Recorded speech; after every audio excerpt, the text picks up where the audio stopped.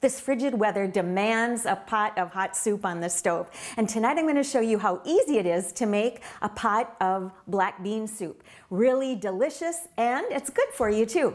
So I started by already sauteing one large red onion, so about this size, that I chopped up and put it in a little bit of oil on medium heat. I sauteed it probably for 5 to 8 minutes. I like to get it really nice and soft and almost to the point where it's caramelized, because that will give you lots of flavor. Then I added some minced garlic, about 4 cloves of minced garlic and ½ teaspoon of ground cumin. Cook that just for about a minute, and that's where I am right now. I've got nice soft onions that are a little caramelized, and all I'm going to do is add 4 cups of vegetable broth. Put that into your pot, along with 2 cans of black beans that I've rinsed and drained. Add that to the pot. And I'm going to put it back on the stove, get it back to a simmer, and let it simmer for about 10 minutes.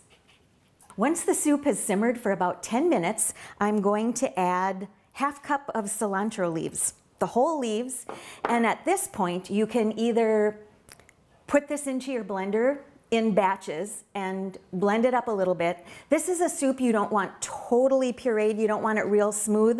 I like to have a little bit of texture to it. I'm going to use my hand blender to do this because I have more control over the texture.